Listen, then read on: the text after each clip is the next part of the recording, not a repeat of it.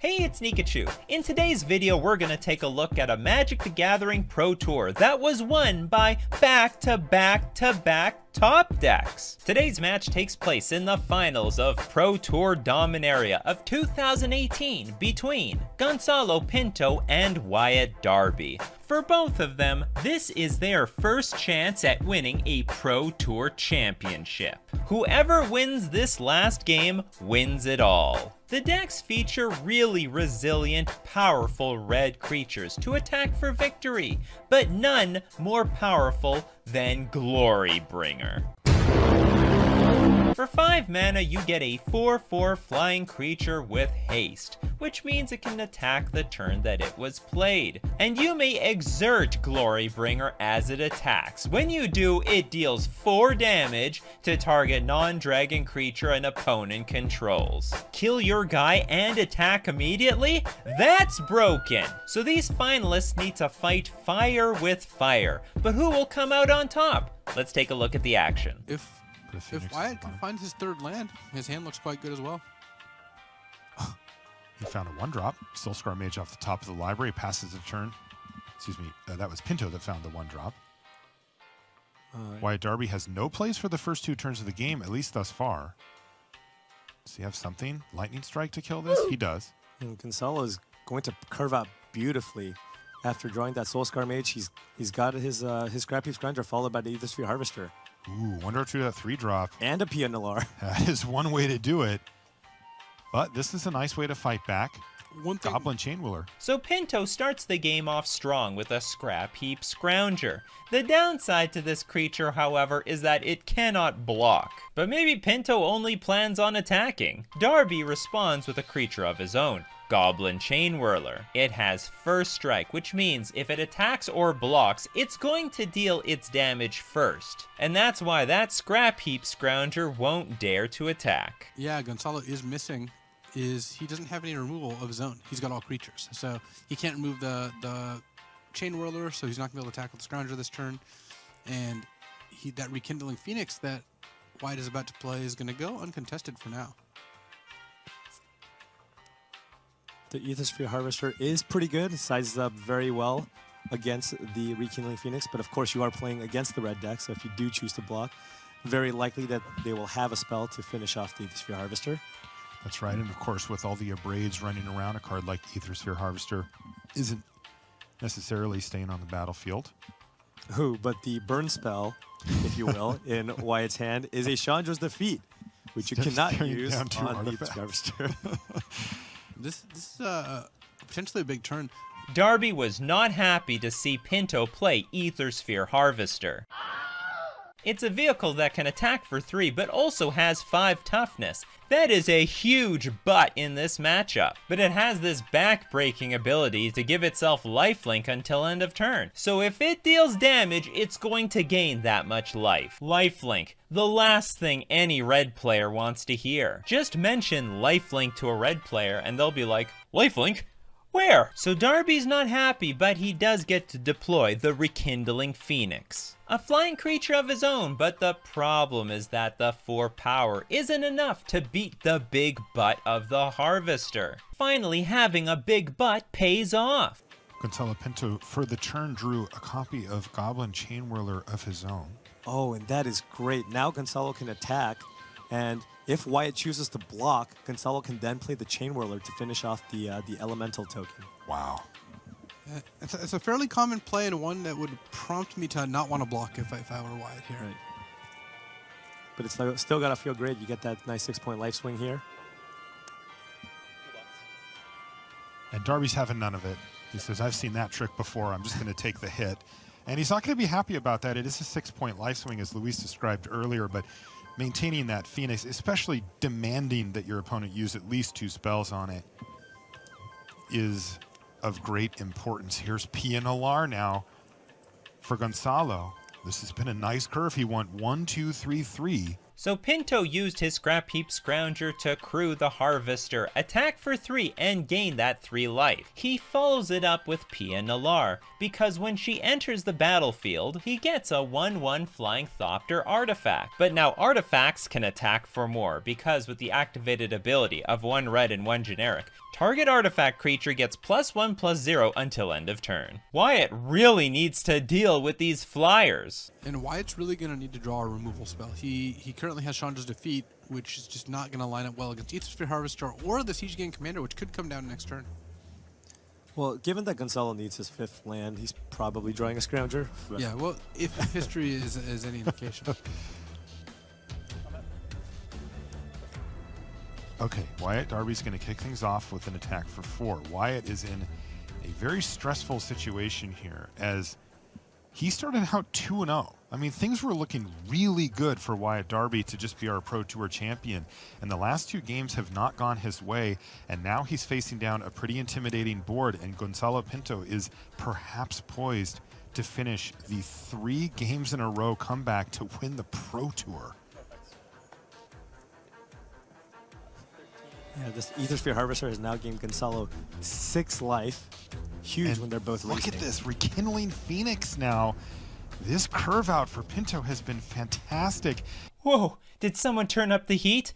Pinto comes out with his own Rekindling Phoenix. Now this thing is really hard to stay dead because it's got the ability. When Rekindling Phoenix dies, create a 0/1 red elemental creature token. And essentially at the beginning of your next turn, you can sacrifice this elemental token to bring back your dead Phoenix back into play with haste. This game's now a Phoenix stare down. And we saw there that Wyatt Darby was forced to leave a lot of mana unused that turn. His draw step, Carry Zev, Skyship Raider, that's not the kind of card that he wants to see at this late juncture. He really needed to find a Chain Whirler there, because then he could kill Phoenix with Chandra's Defeat, Chain Whirler away the Elemental, the Thopter token, and then put 2 -1/-1 counters on Scrap Heap and Pia. Or even in a Braid to deal with that Aethersphere Harvester.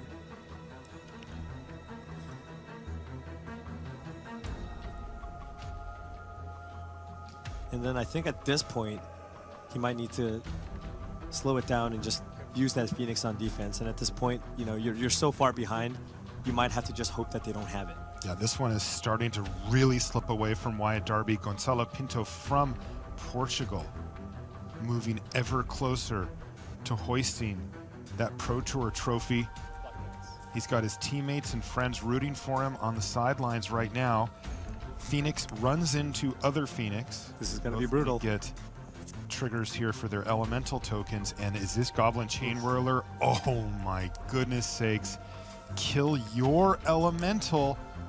That means your Phoenix isn't coming back. Goncalo will be getting his. Goncalo attacks freely with his Phoenix into the Phoenix of Wyatt Darby because he is setting up a trap. After the exchange, he follows it up with his own Goblin Chain Whirler. When Goblin Chain Whirler enters the battlefield, it deals 1 damage to each opponent and each creature and planeswalker they control. The Phoenix's elemental only has 1 toughness and poof, it's gone. Like any hope Darby has of getting back into this game, because he only has 3 puny creatures versus Pinto's entire army. But there's still 6 minutes left in this video, so you know it's gonna be good. Well, Wyatt does have a Chandra's Defeat, which he can use on the token. He may need to, but he's got so many problems. 1 Chandra's Defeat does not get him out of this. There's a chance he may have wanted to wait and see if he could draw his own Chain Whirler, but I think he's in a lot of trouble either way. Yeah, he preferred to leave himself open to be able to cast a 5-drop. Let's see what he drew for the turn, but Ooh, honestly, Hazoret. it is Hazoret the Fervent. Now, how does that change things? Well, he's still getting pressured very heavily by these flyers. The combination of both the Aethersphere Harvester and the Thopter, along with Pia Nalar's ability to pump artifact creatures, means that Wyatt is on a 2-turn clock currently. Darby has a long way to go, but he top decks Hazoret the Fervent, a 5/4 indestructible creature with haste. Darby can start creating problems for Pinto. Can Wyatt take the race to Goncalo? It just doesn't feel like it from this position, right? Yeah, it seems very difficult. That Ether Sphere Harvester did a lot of work. 21 life is where Goncalo Pinto, he's facing mono red, and he's above his starting life total. Yeah, it's going to be tough, especially since if Goncalo draws a land, he's going to be able to play a Siege Gang Commander, and that just ends all dreams of Hazoret attacking. Well, Hazoret's going to make hay while the sun's shining, get in there for 5, but Goncalo's still at a hefty 16 life. Another 5 drop off the top of the library for Goncalo. It was Glorybringer. These Siege Gangs just don't want to be cast. No. Never. These are the shyest Siege Gangs I've ever seen. I'll tell you what, whenever my opponent has them, they're on the battlefield. Still, the question remains, does Goncalo even need them to win this match? Yeah, now Goncalo is just weighing out his options, trying to figure out how exactly he can lose from this situation. I do believe that he's going to go for the 2-turn clock here because he doesn't really have another great play.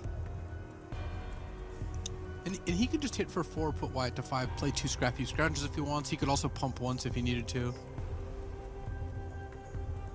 Yeah, I like the pumping once. No, I guess it doesn't matter because if the Chandra dies, then you can still get them with the flyers. Goncalo attacks in the air with his Thopter and Harvester, pumps it up for 1 to put Darby down to 4 life. And unless Darby can do something about these flyers, he's gonna be dead next turn. Okay, there's Scrappy Scrounger number 2. He passes it to turn back to Darby, who needs something miraculous off the top of the library. He is facing lethal damage in the air next turn. Is there anything he can do to find a way through, or is it going to be Goncalo Pinto running not 1, not 2, but 3 games in a row after facing an 0-2 deficit to take down Pro Tour Dominaria?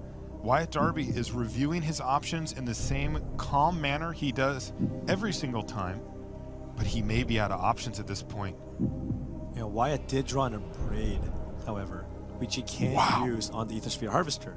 Now, if Goncalo just decides to only attack with the flyers, he will have 1 more turn, because Goncalo has mana to pump the Thopter up to a 3-1, but that's not going to be enough. Darby top decks the perfect answer to his problems. Forget the big butt on the Harvester, let's blow it up. Abrade. Destroy target artifact. He's not out of the woods yet, but it buys Darby 1 more turn. Now, does Pinto have a chance to just attack with everything? And by the way, the trend of needing to land or wanting to land but trying to Scrap Heap Scrounger. He's drawn 2 Scrap Heap Scroungers and a 5-drop. Yes.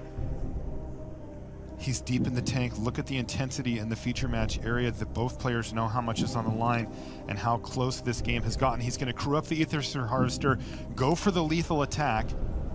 Pinto does not need to do anything as far as pumping goes, but it was a Braid off the top of the library to kill the Ether Sphere Harvester. That'll keep Wyatt in for another turn? He could go to 1. Yeah, he can either put him to 1 or just play out a few more creatures. He's going to put him to 1. Wyatt Darby has to find an answer for that Thopter this draw step, or we are done here. So after he got his Harvester blown up, Goncalo says we're going all in. He pumps up his Thopter to 3 power, putting Darby down to 1. Goncalo is saying this game ends right here. If not on your turn, then my turn. So show me what you got. And Wyatt Darby has to find an answer for that Thopter this draw step, or we are done here. Was that a Glorybringer? That's a Glorybringer. Oh my goodness. Did he just draw Glorybringer off the top of the library? So Goncalo's at 11. Is there any way he can swing this around? So he blocks Hazoret. He takes 7, 8, 9, 10, 11. Glorybringer Are you kills, serious? Glorybringer kills Are the you Chain serious Whirler. right now? That's 11. Spot. Hazoret gets blocked. Kari's at 3. nothing Soul else. Scar Mage is 1. Chain Whirler is 8, 3. 11. Glorybringer's 4. Did he just That's 11 top deck damage. the Pro Tour That's 11 Glorybringer damage. off the top for Wyatt Darby? He's done the math. Oh, he sends it my. in, clears the Chain Whirler. All Pinto can do is look at lethal damage. He can't believe that Wyatt Darby just stole the Pro Tour from him. Oh my god, that was the only card. Wyatt Darby top decks Glorybringer. This is that card I foreshadowed at the beginning of the video. Darby sends in the team. including Kari Zev, which when she attacks you put a 2-1 Stinky Monkey Captain attacking into play. The Glorybringer exerts to burn the Chain Whirler to death, which means Pinto only has Pia to defend, because remember, Scrap Heap Scrounger can't block, and assuming Pia blocks Hazoret, which is the largest creature, Wyatt Darby attacks through for exactly 11 damage. Winning is great, but winning with Exactsies is so satisfying. And that's going to do it. Wyatt Darby is your Pro Tour Dominaria champion. And what better way to bring the glory than to top deck a Glorybringer? Do you have any great top deck stories? Share them with us in the comments section below. Smash like for Exactsies and don't forget to subscribe to my channel, because subscribers top deck for the win.